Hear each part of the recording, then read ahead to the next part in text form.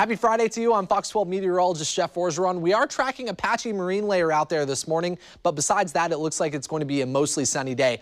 For what clouds make their way inland this morning, I think they'll burn off late this morning, heading into the afternoon, giving way to a mostly sunny day, and it's probably going to be a touch warmer than yesterday. Highs will be in the mid to upper 80s. We cool down a touch this weekend with highs in the upper 70s and low 80s. Slight chance of showers Sunday night into Monday morning, but beyond Monday, we warm back up. Highs will rebound back into the mid to upper 80s as we head into September. You can always check out your forecast. That's right here at kptv.com.